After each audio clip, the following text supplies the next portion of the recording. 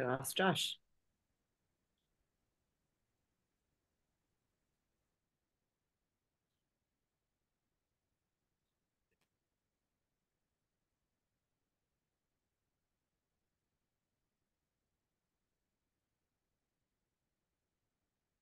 Welcome, everyone. We're just going to wait a minute or so to allow people to join us. Thank you for being here.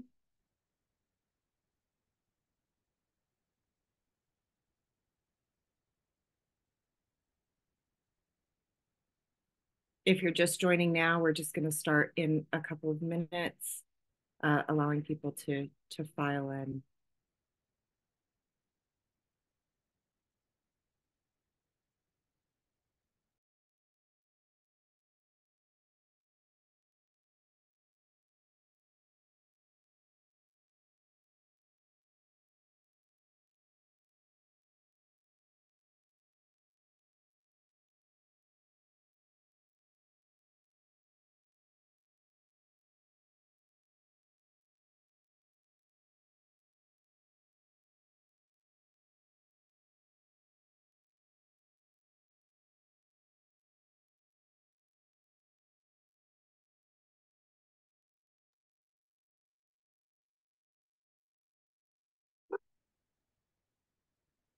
We're going to go ahead and get started. Hi, everybody. Welcome. My name is Rania Batrice. I'm a 2024 Palestinian non-resident fellow at the Foundation for Middle East Peace, who is hosting us today. Welcome to today's webinar, Resigned, the former Biden administration officials who left their jobs over Gaza.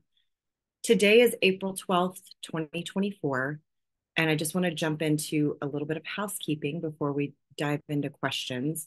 The format for today's webinar will be discussion between the panelists and myself. We'll end around 3:15 p.m. Eastern Time.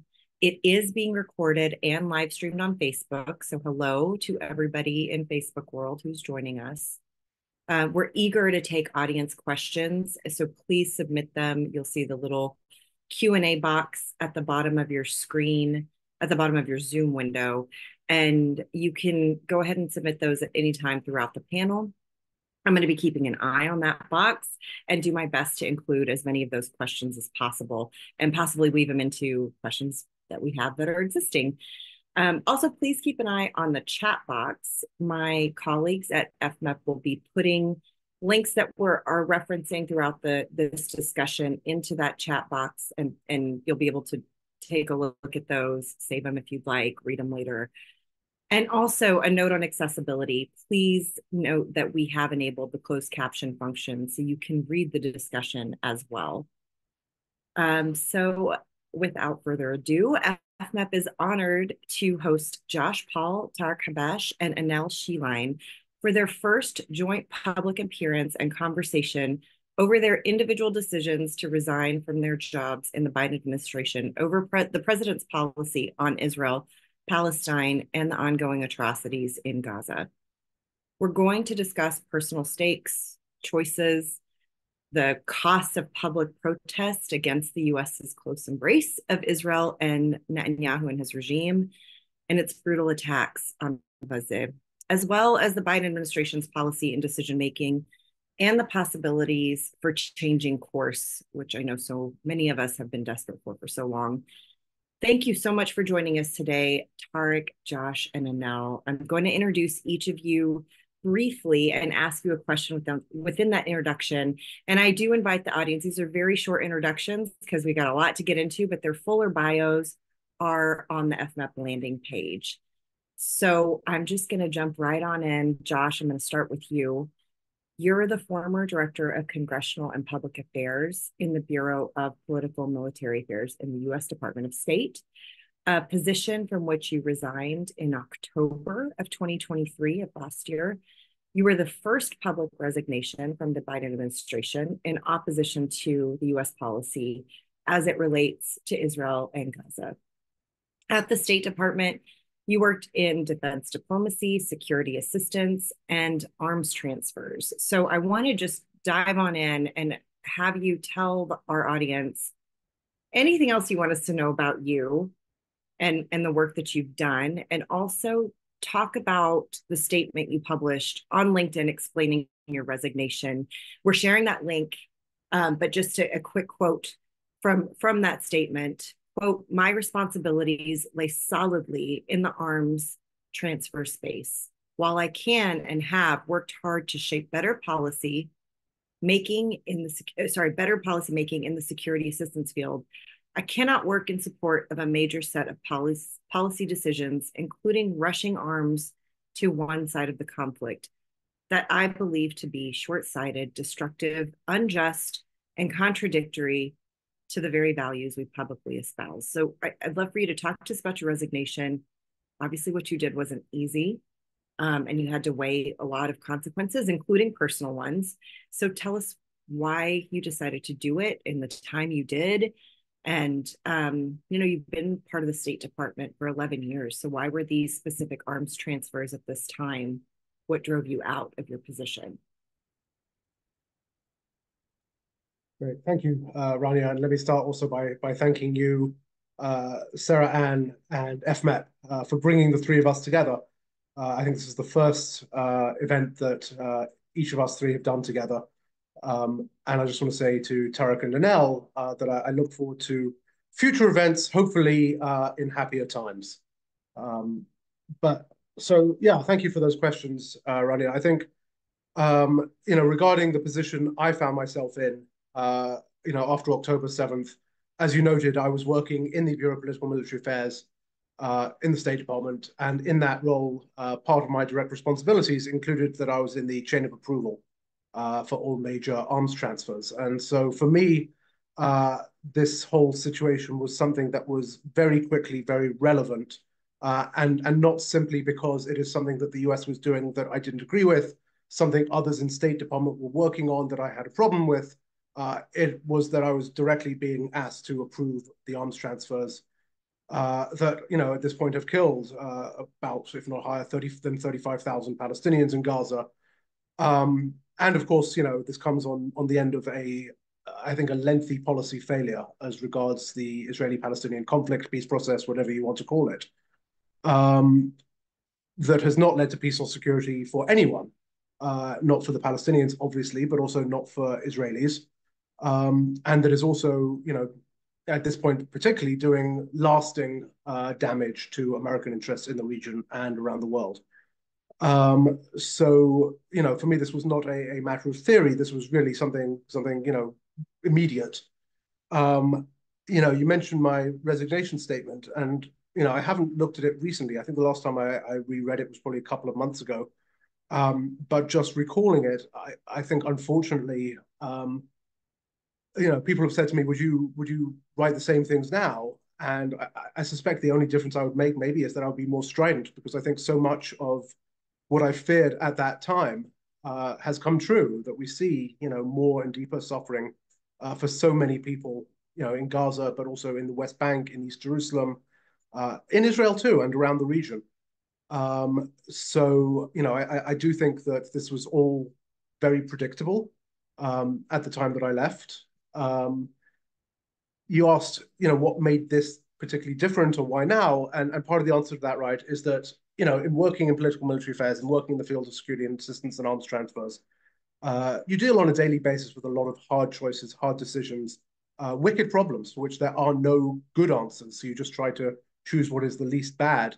And this was a context, and I think this is really a microcosm probably of America writ large, but certainly in the State Department, where there was not a space for discussion and debate on this issue set, where there was no opportunity to really make anything better, certainly at least from where I was sitting at that time. And that's what made this different from previous issues where I might have disagreed with administration policy, but felt that I could contribute constructively. There was just no opportunity to do that here.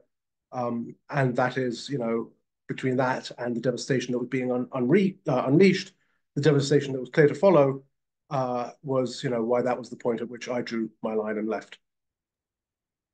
Thank you so much, Josh. And I just wanted to point out one thing that you said. I mean, so much of what you said is really important. We see oftentimes a lot of armchair quarterbacking and things like that. But one of the points you just made that I think is so imperative is we saw where this was going early on. it's not as though, oh my gosh, we had no idea this is what was going to happen. And to what you just named, and I just think, again, it's so massively important. You saw that writing on the wall, and you tried to name it to your colleagues, etc. And so I have to say thank you. And also, yes, so many of us saw what was coming, Yeah. and you did as well. And I think that's just such an important point. I'm going to move over to you, Tariq. You were a political appointee and a policy advisor in the Department of Education's policy office. You are also the only Palestinian American political appointee in that department. Your resignation came on January 3rd, 2024, this year. And I'm quoting here from your letter, which we'll also share the link to. I mourn each and every loss, Israeli and Palestinian, but I cannot represent an administration that does not value all human life equally. I cannot stay silent as this administration turns a blind eye to the atrocities committed against innocent Palestinian lives in what leading human rights experts have called a genocidal campaign by the Israeli government. Will you just talk to us about your resignation, how your identity as a Palestinian American shaped your experience of being in the administration, and what it meant to you to work for this president, to be an appointee? It's no small thing.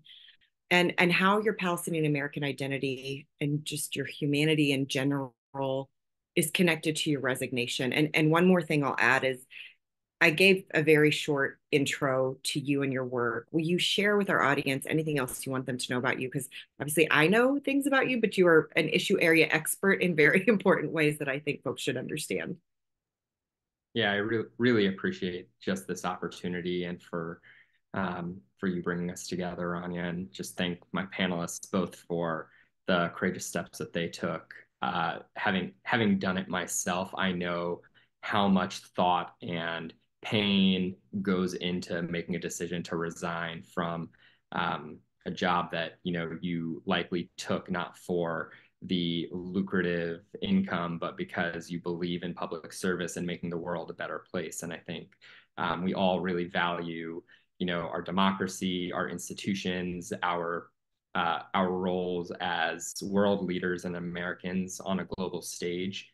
And for me, it was truly like an honor to be politically appointed to the administration, and to have helped shape the education policy agenda for the campaign when I volunteered for months leading up to the Biden administration taking over. And my expertise was in racial equity and higher education finance and student loan issues. And I came to the administration to really work on all of those issues. And I believe that every single day that I was in the administration, I brought a unique perspective. Like you said, I was the only Palestinian American in the Department of Education that was a political appointee, and there were Palestinian Americans in other corners of the administration, but we are not by any means like extremely prominent. And I think our presence, our identities, the histories that we bring, and the knowledge that we have about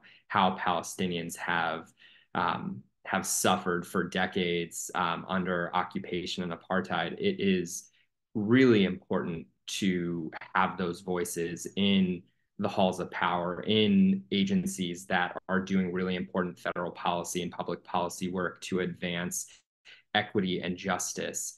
And for the vast majority of my time in the administration, I truly felt like that perspective was coming through in my work.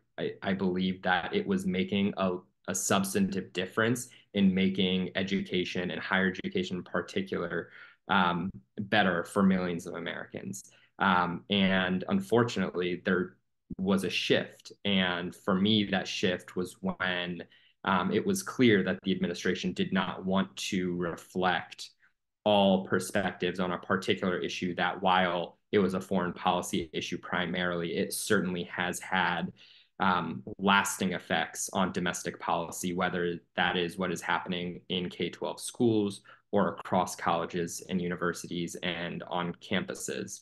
And that reality is that, the administration was not willing to ensure that Palestinians were seen as human, as seen as like being worthy and deserving of the same humanity that the administration was emphasizing was critical to provide for Israelis. And I think like my point wasn't that Palestinians deserve more humanity, it's just that we deserve to be seen as equal. We deserve to be seen as human. And I think like it was really hard to be part of a government that I purportedly represented, but did not see my value, see my humanity, or see my identity.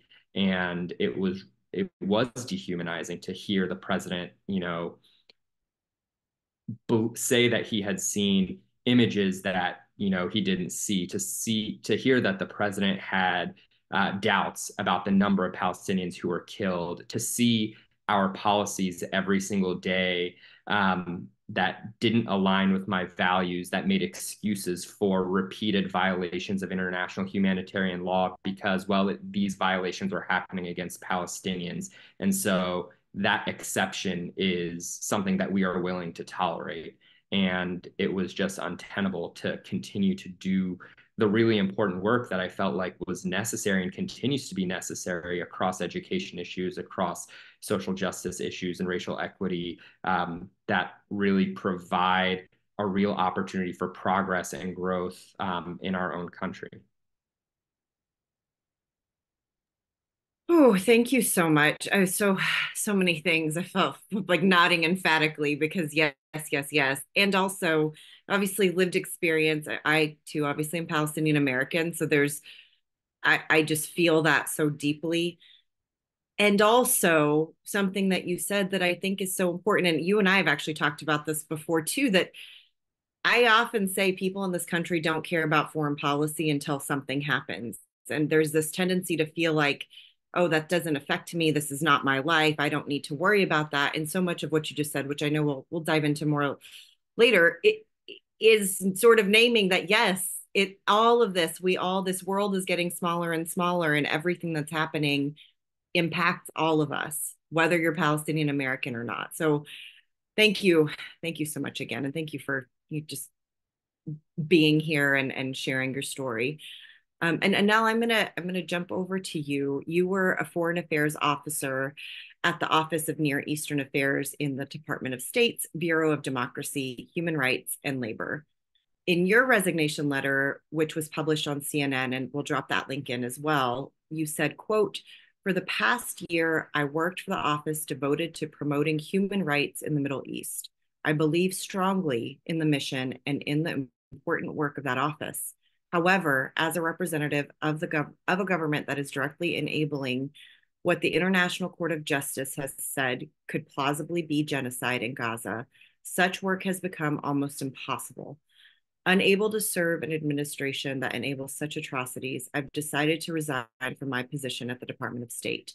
Whatever credibility the United States had as an advocate for human rights has almost entirely vanished since the war began. Members of civil society have refused to respond to my efforts to contact them.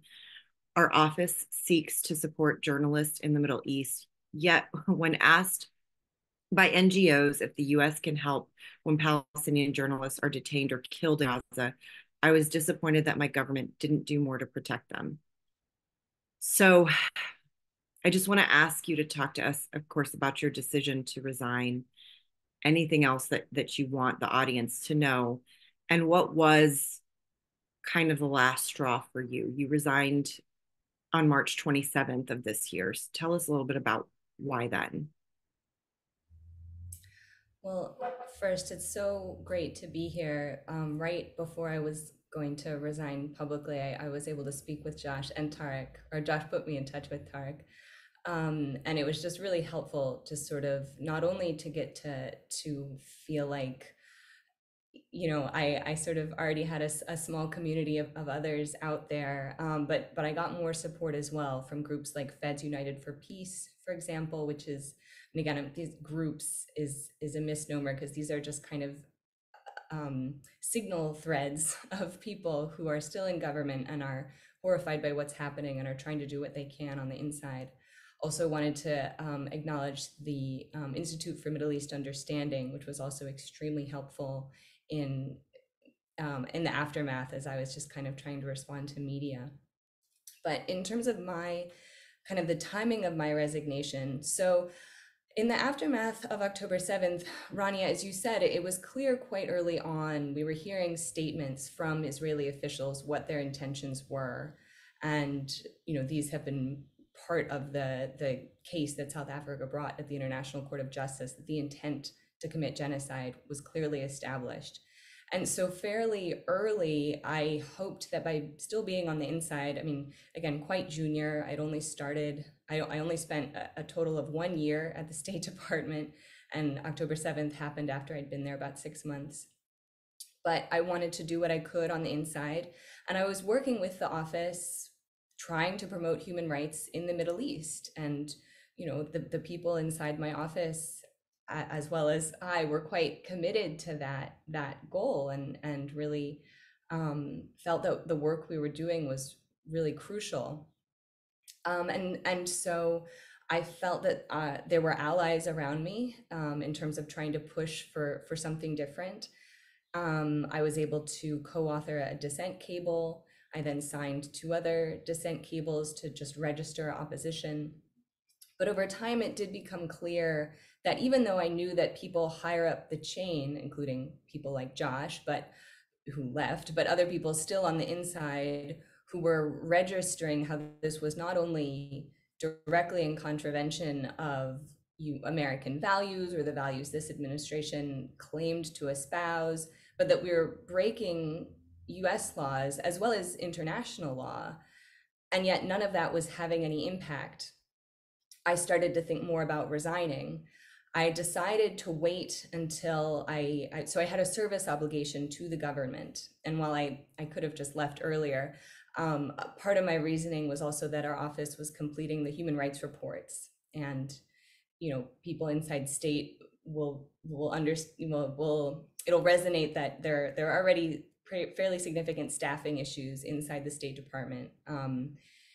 There are not enough people to do the important work that state does.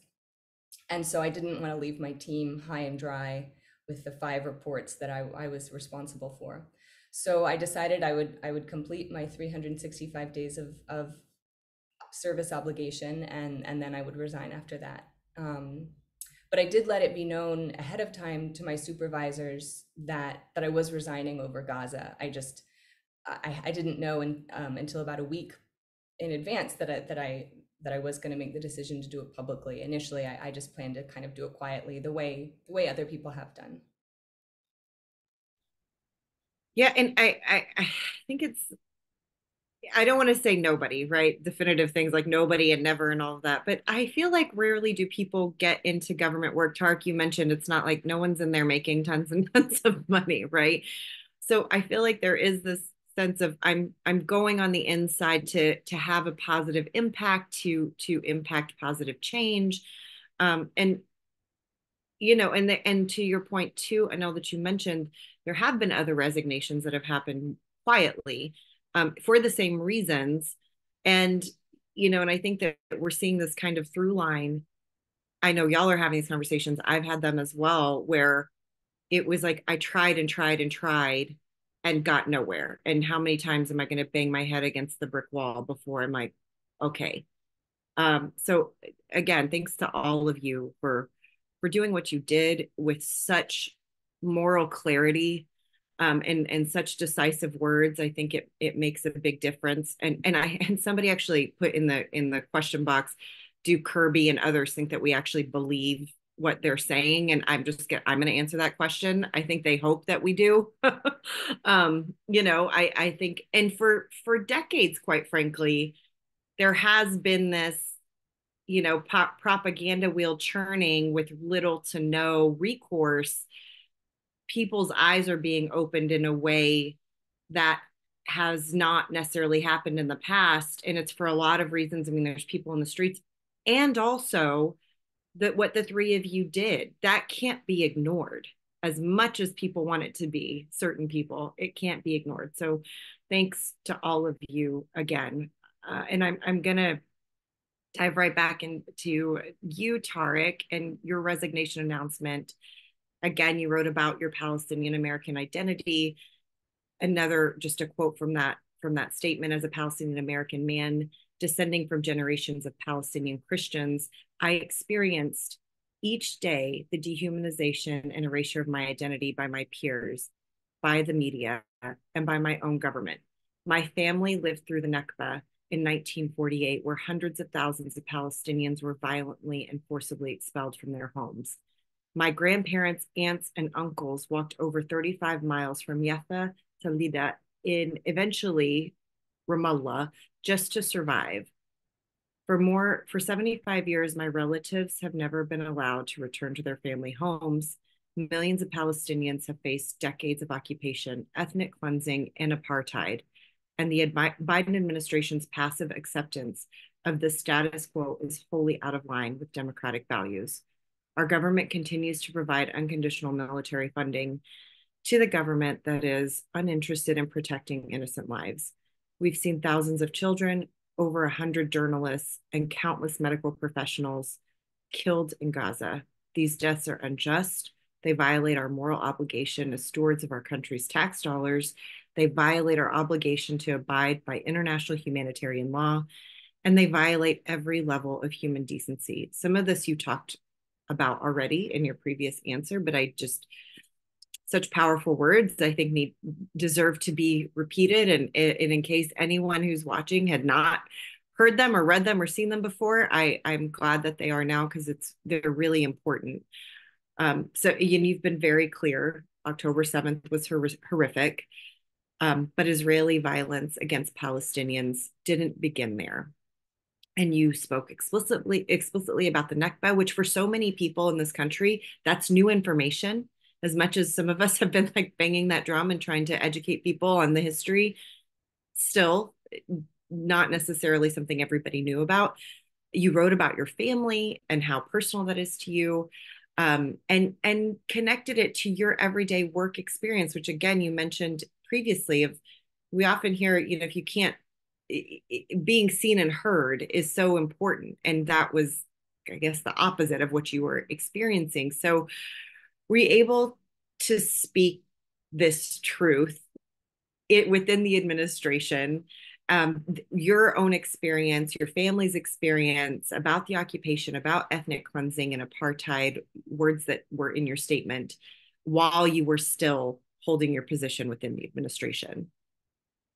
Yeah, no, I really appreciate this question. And I will say, to a certain extent, yes, particularly after October 7th, there were opportunities to actually engage and have conversations. These listening sessions happened within the Department of Education. They happened with the White House, with the different policy councils.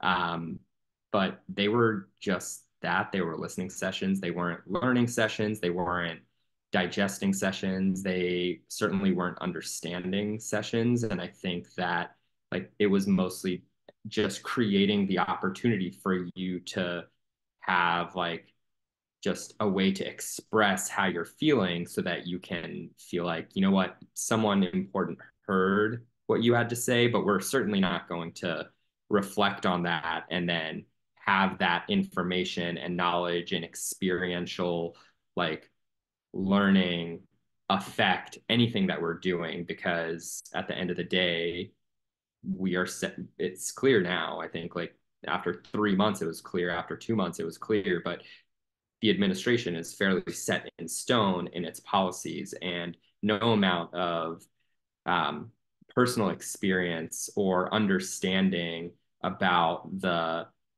unequal treatment of Palestinians was going to affect the policy in one way or another, no matter how many people expressed concerns about that. It just seems like the administration, the president, wanted to treat this issue like an ideologue would. And I think it has resulted in really catastrophic levels of violence and famine and violations of international humanitarian law.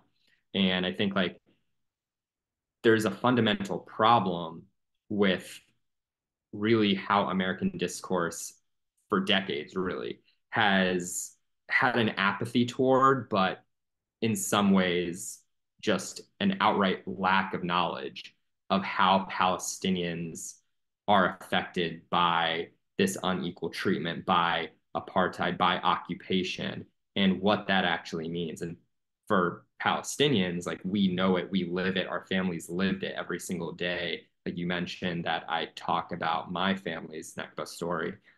Every Palestinian in the diaspora whose families were forcibly expelled in 1948 have similar stories, some much more horrific than mine.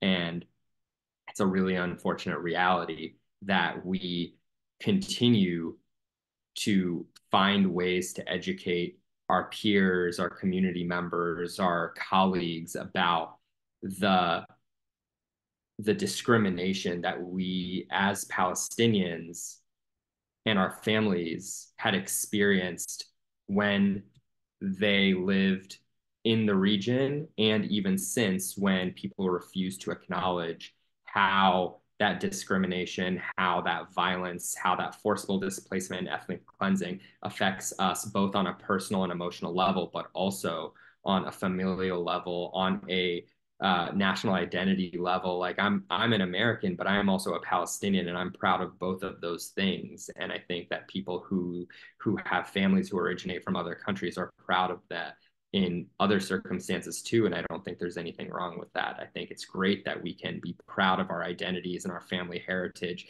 and our shared ancestry.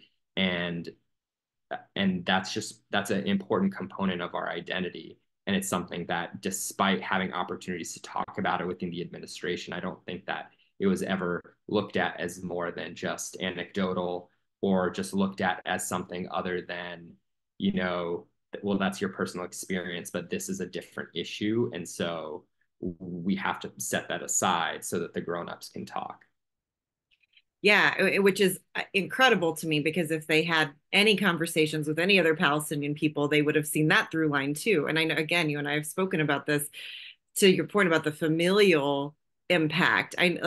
We've talked about, my parents are terrified for me every day. And in part, it is the way this country has treated us for decades, and in part it is what they experienced themselves before they immigrated. And so, again, have a couple conversations and you'll see you're not an exception in your story. There is a through line here. Again, thank you.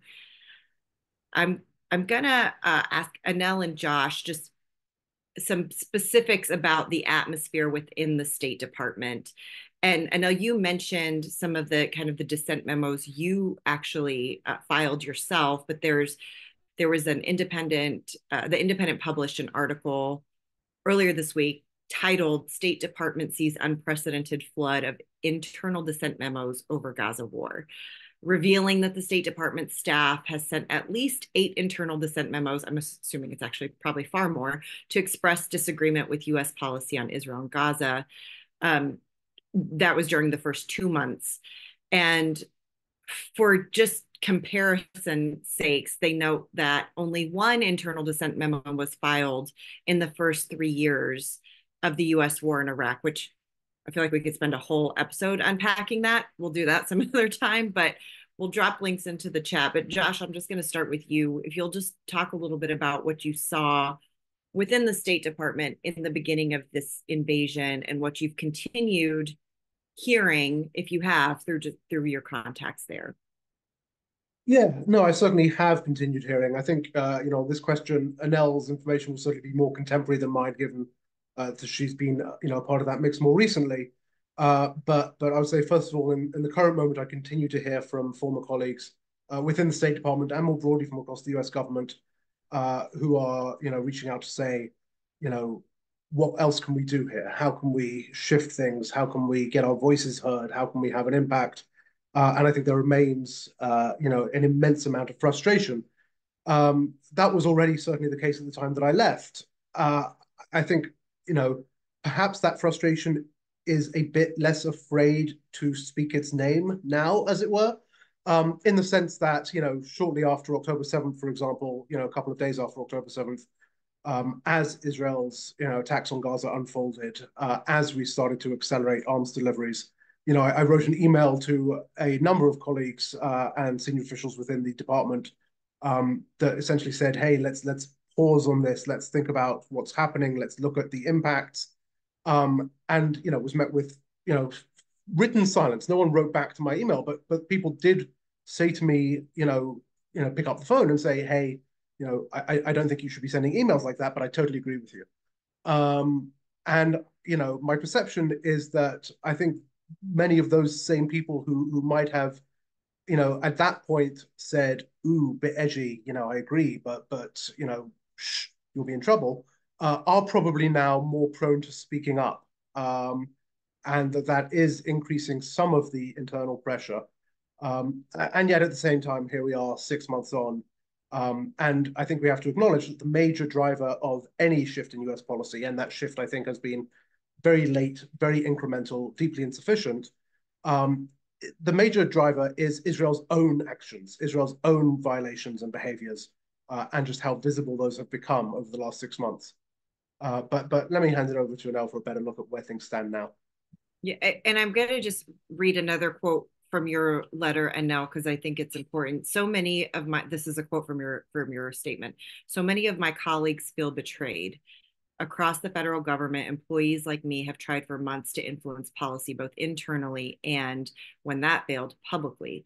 My colleagues and I watched in horror as this administration delivered thousands of precision-guided munitions, bombs, and small arms and other lethal aid to Israel, and authorized thousands more, even bypassing Congress to do so. We are appalled by the administration's flagrant disregard for American laws that prohibit the US from providing assistance to foreign militaries that engage in gross human rights violations or that restrict the delivery of humanitarian aid."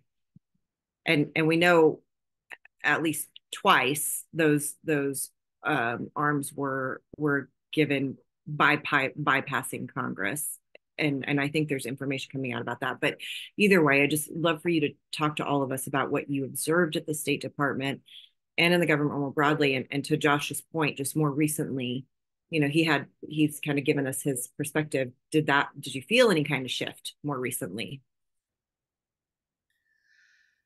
I think that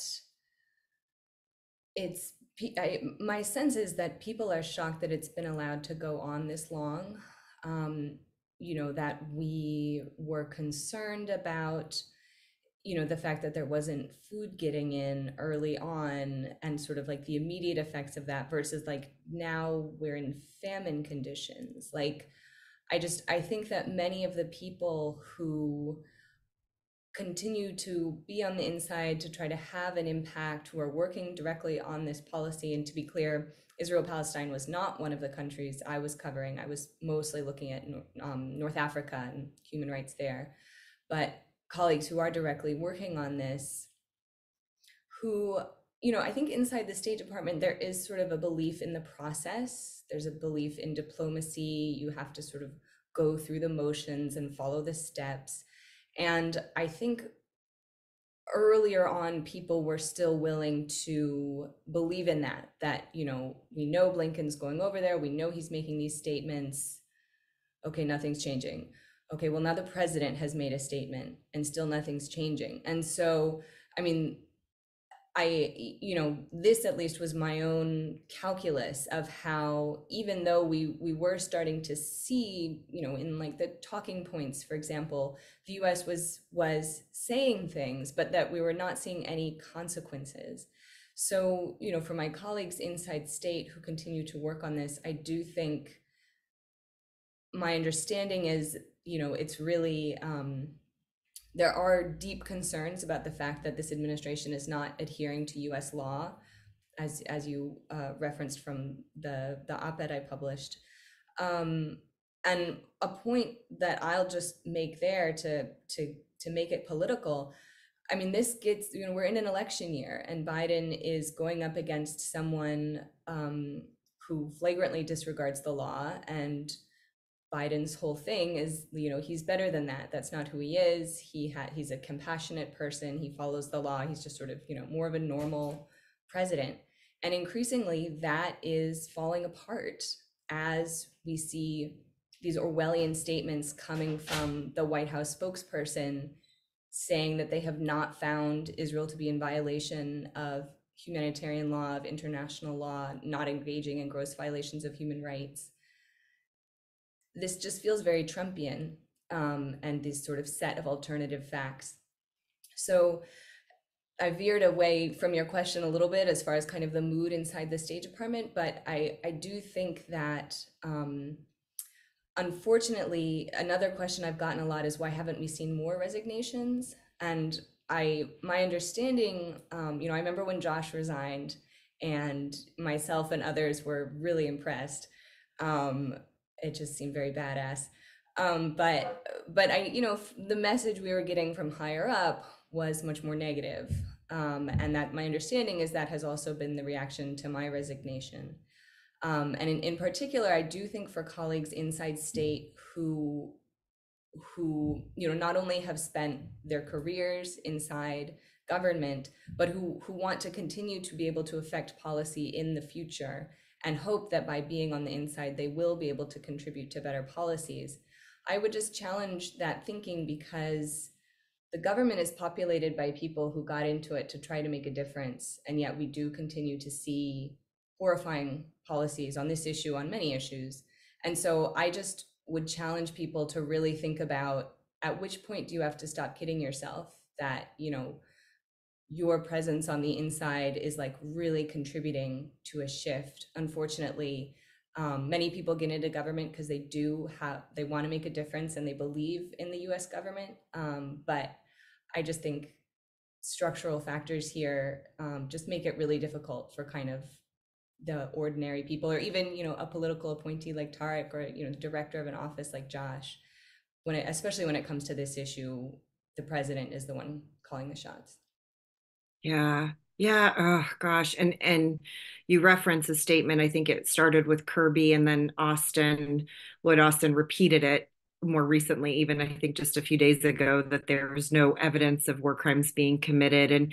And of course, Foundation for Middle East Peace is a 501c3, so we don't, the organization doesn't take political sides, but your point is absolutely important. And I'll call it more of an analysis, because this is the reality that we're in. And something I will name that actually Tariq said early on post his resignation that I think is important for all of us, because there is this pressure of, we're staring fascism in the face and how could you, and blah, blah, blah. And Tariq's answer was, it's incumbent upon the president to earn our support. And I think that's just a really, really important point that I'll name. And thank you for that. And thank you for your answer, Annelle. I think all of it is really important. It actually touches on some of the things that are being asked in the chat. So you hit some of those points. So thank you for that as well. And I'm going to ask each of you just to talk a little bit more specifically about what came out of your resignation. And somebody actually asked, and feel free to not answer it or answer it if you're comfortable, but sort of the realities of bills and mortgages and families and all of those kinds of things that obviously have to be considered, because regardless of whether government jobs pay a lot or not, they're still contributing to sort of your livelihood. So I'll start with you, Tariq, if you want to, however you want to answer that, whichever part you want to take. Yeah, it certainly had an impact. I will say, like, coming out of my resignation, I was really fortunate to have a conversation with the secretary right before I left the building for the final time. And he asked me plainly, he was like, is there anything I can do to convince you to stay? Is there anything that I can do to address some of the biggest issues that our agency is currently working on and focusing on? And in particular, like, what can we be doing better to help, like, create a more inclusive environment for employees? Like, what do you feel like was missing? And obviously, like, my my resignation wasn't related to the Department of Education's work in particular. It was the broader administration's policy on Gaza. But I did have like a structural like issue that I was running into, and I suspect that a lot of other people were running into, in that, like you had mentioned, how there had been a huge influx of dissent cables from foreign service officers, State Department. That type of structure and process doesn't exist for any other agency. And so when there are people who work in an agency like the Department of Education and they have like thousands of people there, there is no way for that agency or its employees to communicate concerns about policies that are affecting them, their loved ones, and the broader American public, because there is no process for dissent channels. Like for me, I could literally go to the secretary's office, have a conversation about why I was so concerned. He would call me and check on me to see how I was doing and how my family was doing. But there are thousands of federal employees who are representing the American people who do not have that type of access or that luxury to be able to call up a cabinet secretary and say, this is horrifying, you have to do something.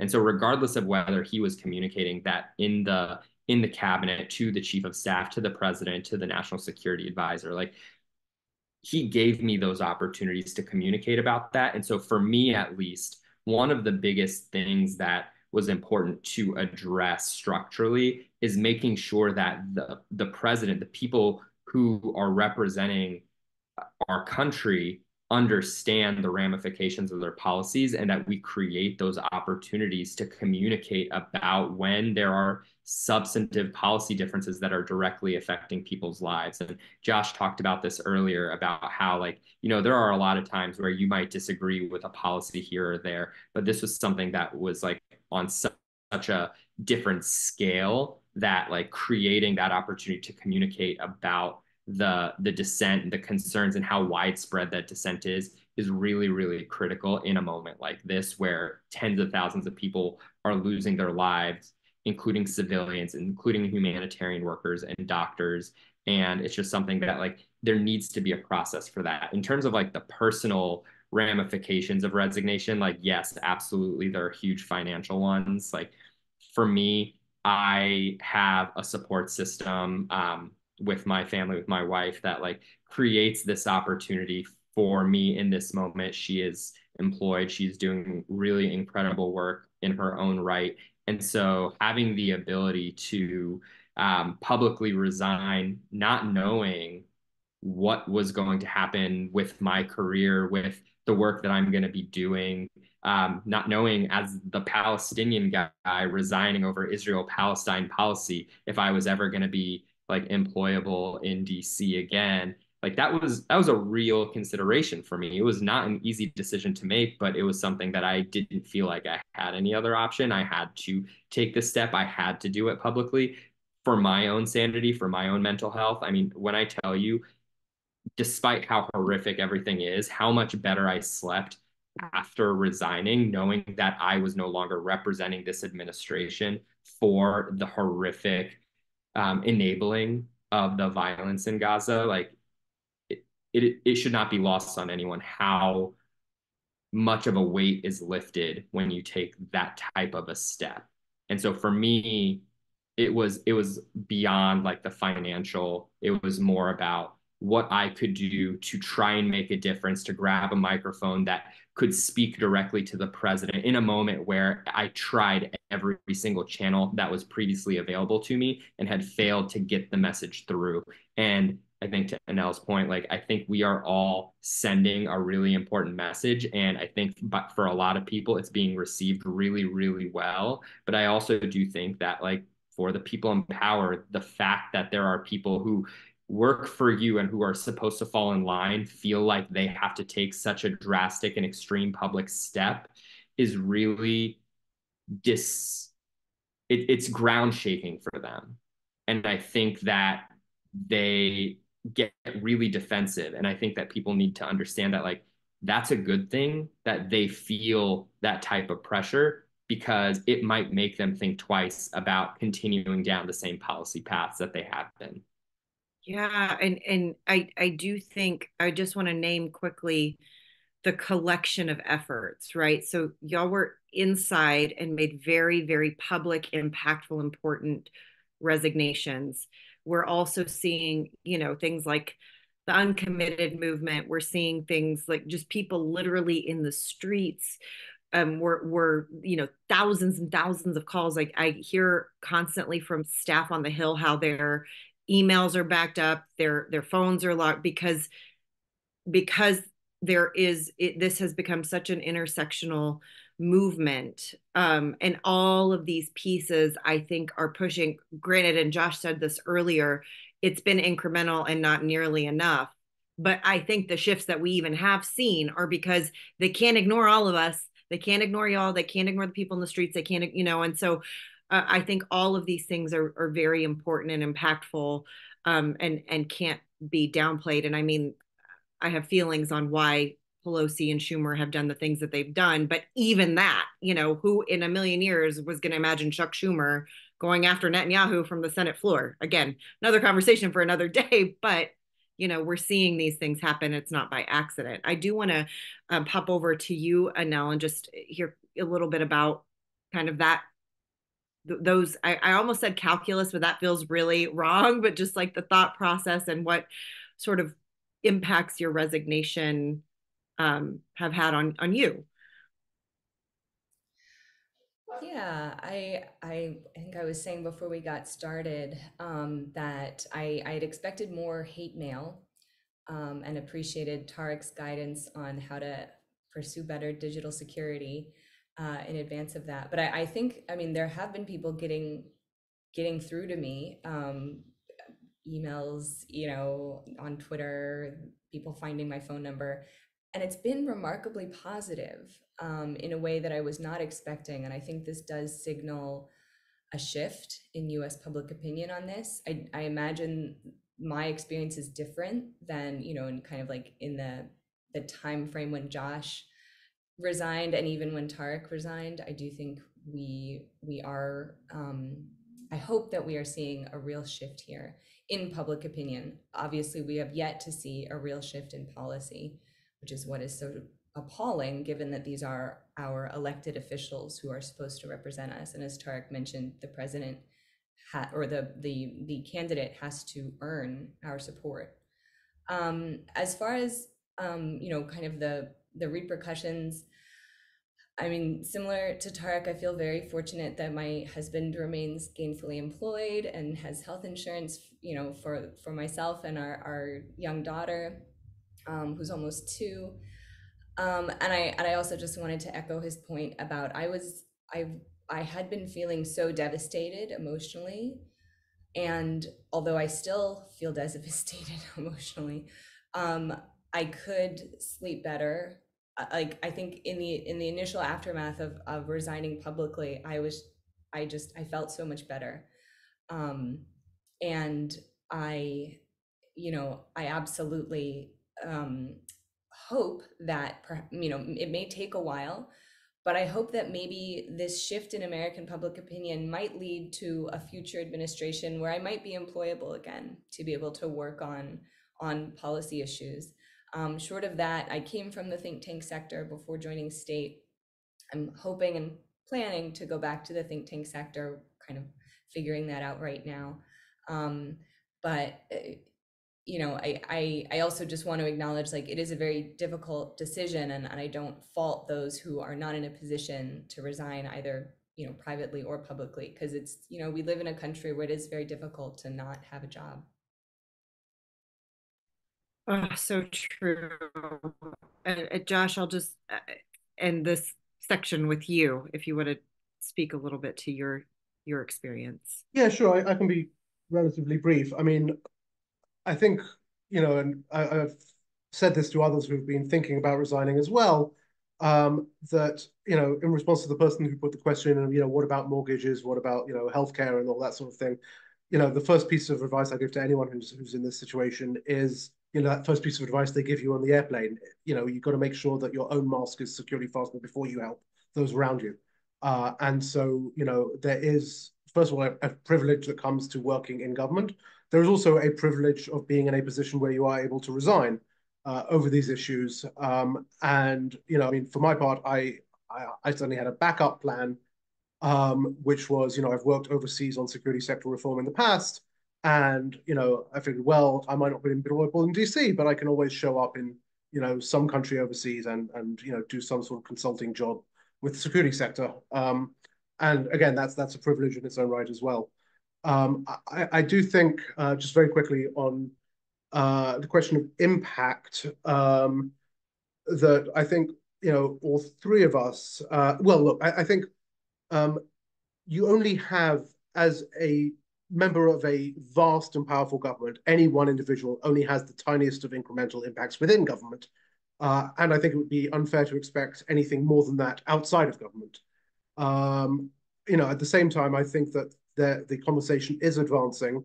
And I do think, and I take comfort in the notion that, we are on the right side, not only of history, but also of where American foreign policy is going to end up. I don't know how long it's going to take to make the shift that it obviously desperately needs to. But whether that is 4 years or 10 years, and I don't think it's going to be more than that, to be honest, but somewhere in that range, I do take comfort in a sense that there will be, that the policies will catch up and that we are on the right side of both morality and history. Thank you. Thank you so much. And Josh, I'm actually going to just stick with you for a moment here and ask a kind of a specific question about U.S. behavior with arms transfers. And we mentioned earlier, at least twice, the president bypassed Congress. There's been all these sorts of dynamics. Is that considered unusual? And so that's one question. And then additional question or extension of that is tell our audience what leverage the president has here and how could he be using it?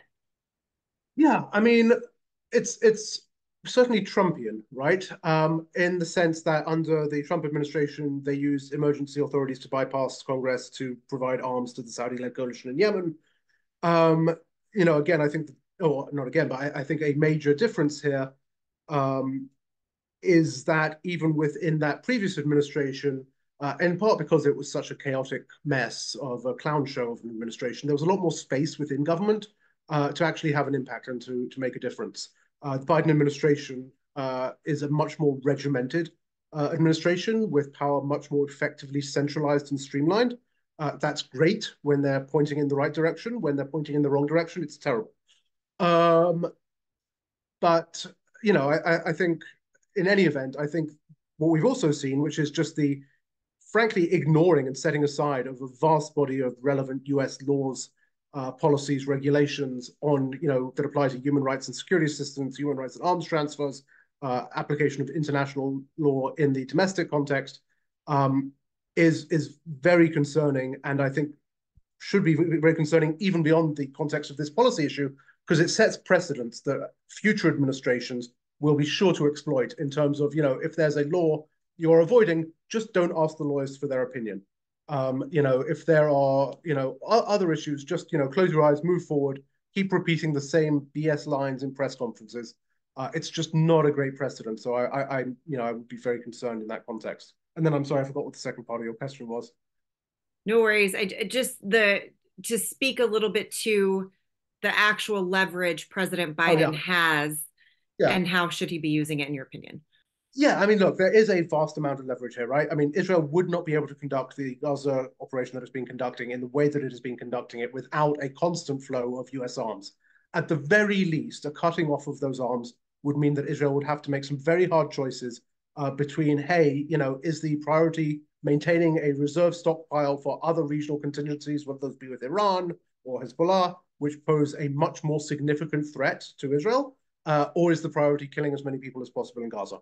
And so the fact that we're not even forcing that conversation, I think, is important. There are other modes of leverage as well, of course, in terms of, the US continues to press for, Saudi Arabia to normalize with Israel.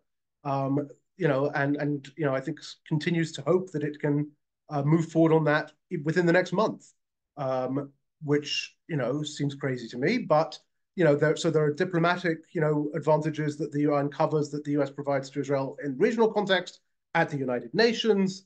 There's just in terms of other areas of technology transfer, of international cooperation. And of course, there are punitive measures as well in terms of whether it be visa restrictions, sanctions, et cetera, et cetera. There's just an immense amount of leverage that the US has that it could be using, and which Israeli officials, including a senior retired Israeli general, has said, if America says stop, we have to stop, because they provide everything we use. But I would just say in closing that before we even get to debates about how should we be using our leverage, the first question should be, let's apply our laws. First, apply our own laws. And once we've done that, let's see what's left and then talk about leverage. Because policy decisions on leverage don't overcome, legal mandates. Yeah. Oh gosh, spot on. And actually kind of a good segue into, and now I want to go to you in regard to the Biden administration's goals and policies with respects to human rights and Arab nations, and how this support on these attacks and this invasion on Gaza impacts that agenda.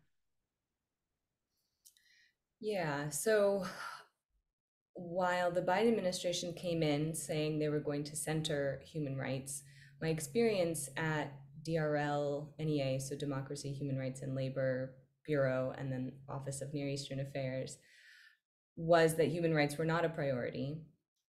And that was just sort of acknowledged, that maybe it was talking point number 5 and it might get bumped. If the principal, the official delivering those talking points to a counterpart at another government, maybe they just wouldn't have time to bring up the human rights concern. However, in the aftermath of October 7th, even the work that my department and office had been able to do, especially as far as working with civil society in the Middle East, trying to just keep track of abuses. There are the human rights reports that our office puts out every year. This became just truly impossible, not only because members of civil society didn't want to have anything to do with the US government, but it also put them at even greater risk because, their governments already treat them as a threat. And so if they had any sort of affiliation with the US government, that really put a target on their backs even more than before. So overall, it was really impossible to do my job, which again I do consider valuable. I think there's also a certain amount of cynicism. What level of credibility did the United States have as a proponent of human rights, especially in the Middle East, or as an adherent to international law?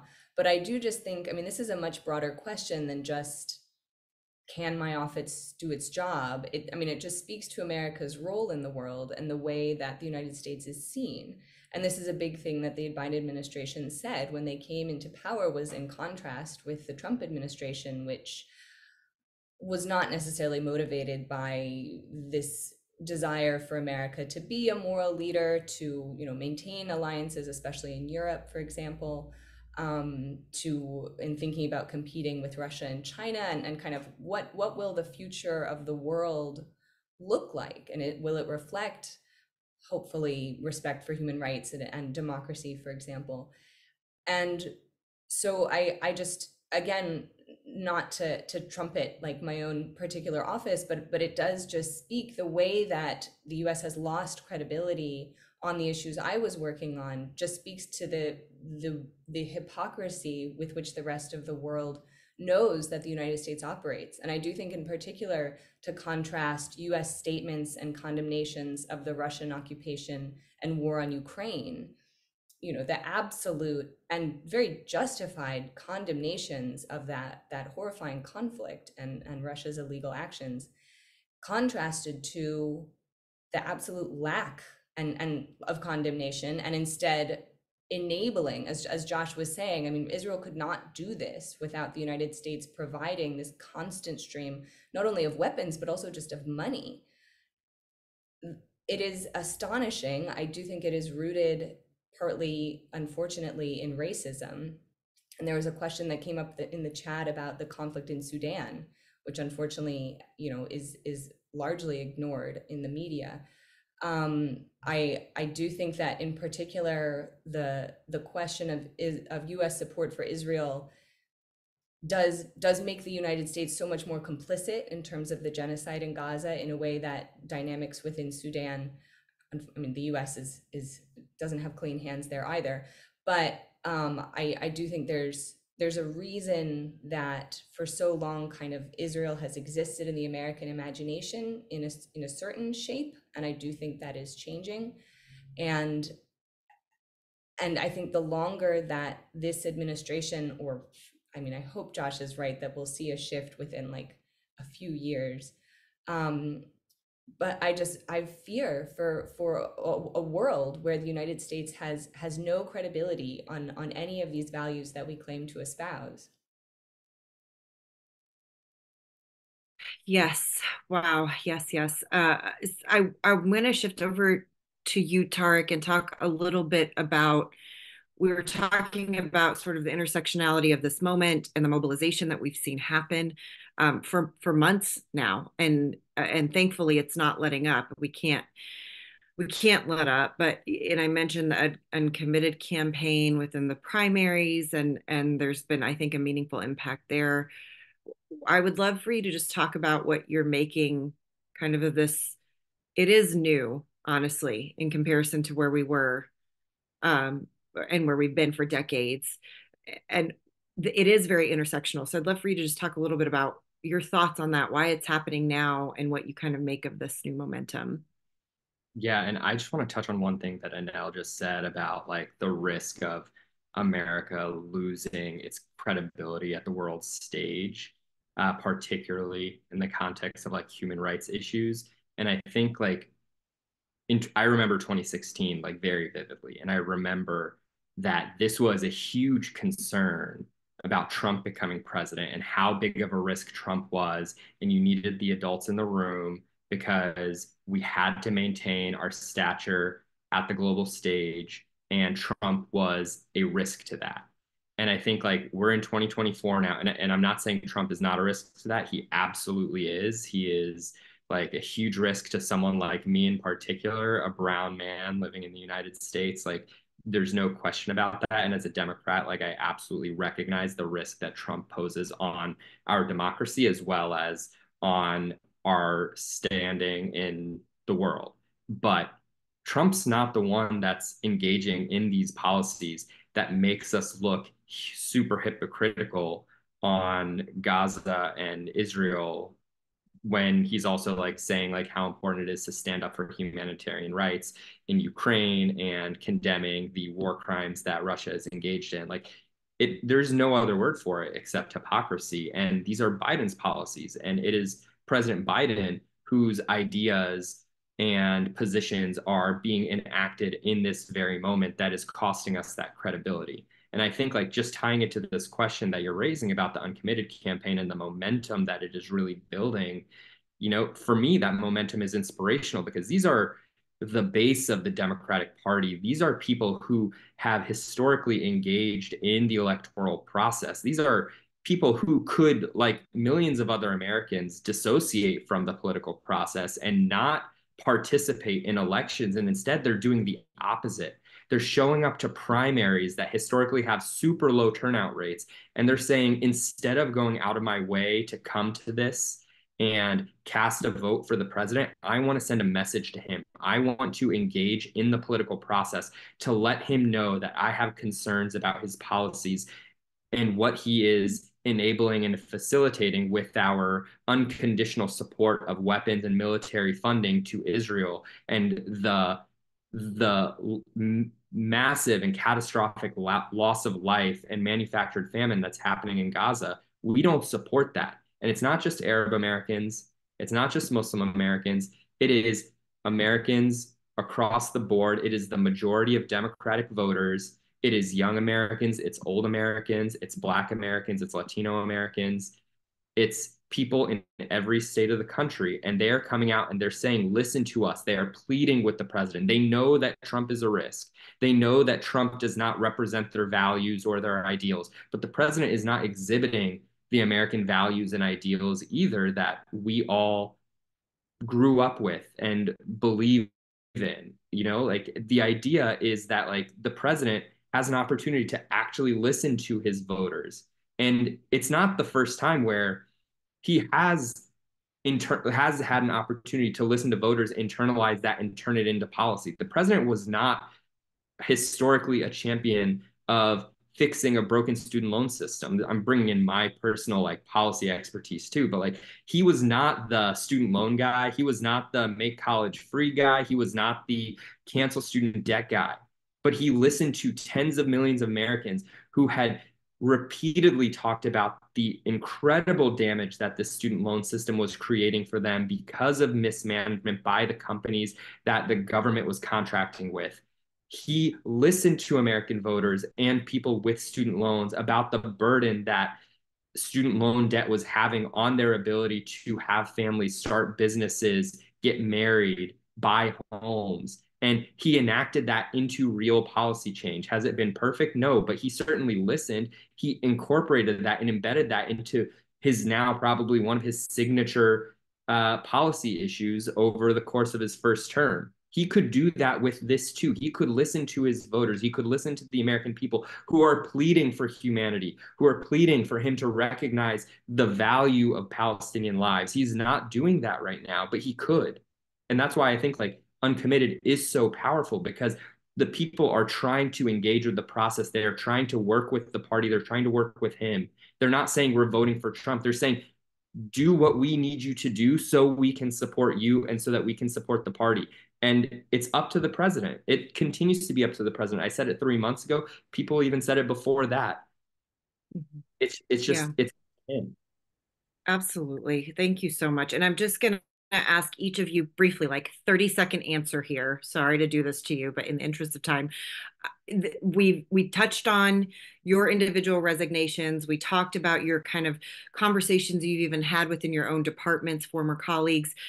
What message do you have for people that there's some chatter out there about everyone in the administration should be resigning, and this is the thing that everyone needs to do.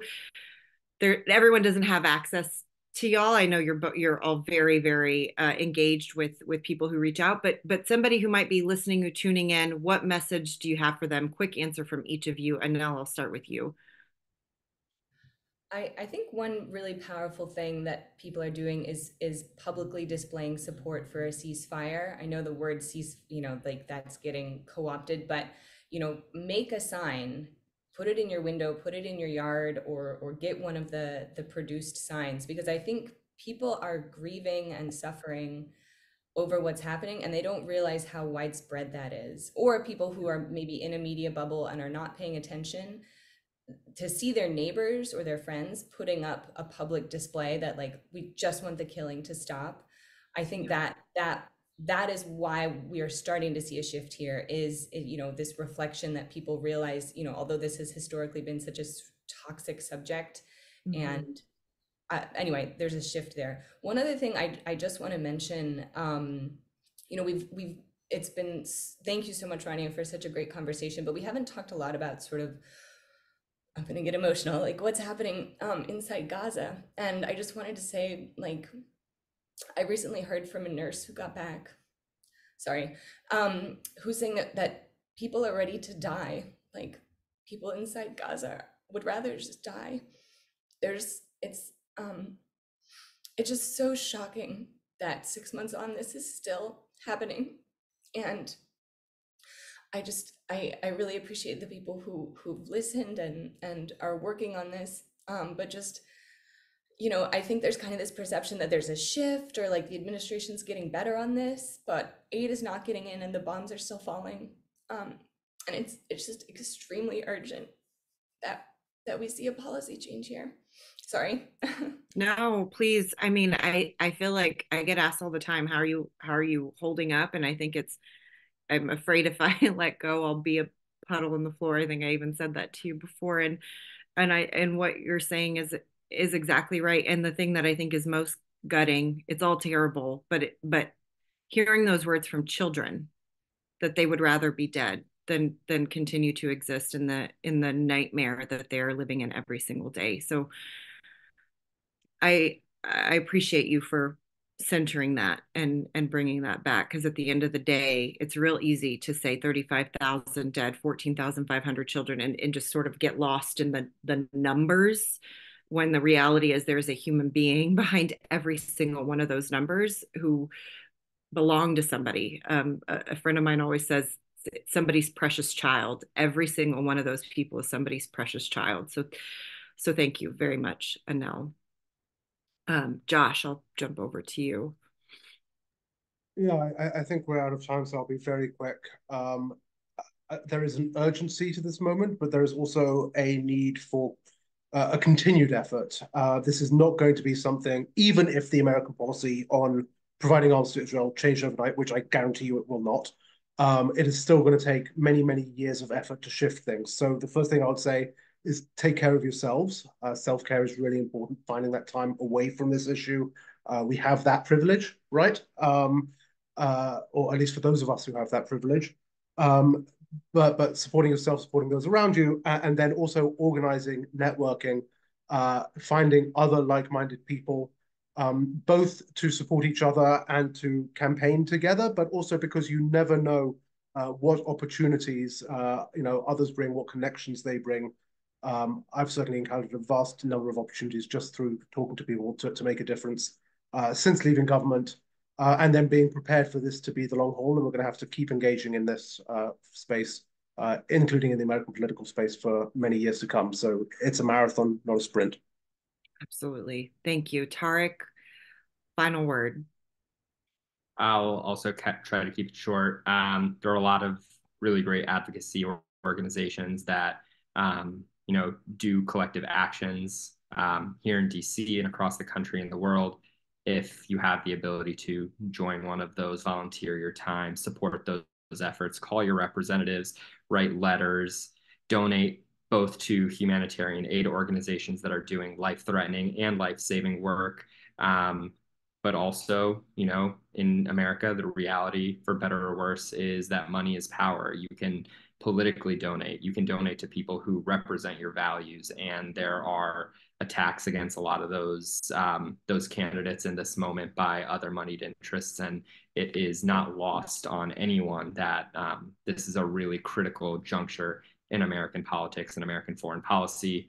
Join public demonstrations, push your bosses. I think there is never a shortage of having difficult conversations with people who are in power, people who make decisions, people who can make a difference, people whose voices may be heard if yours is not. And so having those conversations is really important, even though they can be difficult. And I think if you can resign, if that is something that you feel like you need to do for your moral clarity, for your life, and you have the capacity and ability to do it, even if you don't do it publicly, there are a lot of people who I have heard from, who I've spoken with, who have made the decision to resign, but did not choose to do it publicly.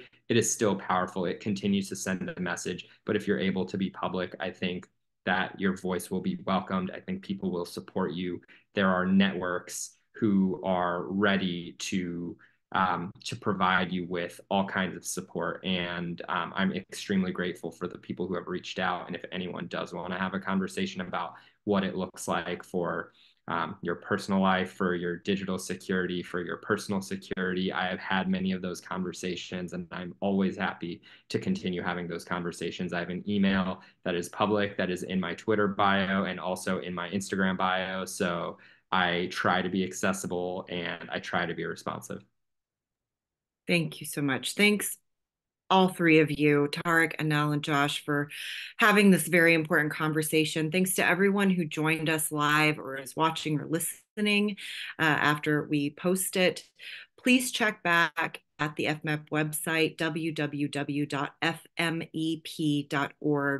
for video and audio of this webinar, and for a list of resources relating to the conversation that we just had, as well as all future programming. Thanks so much for joining.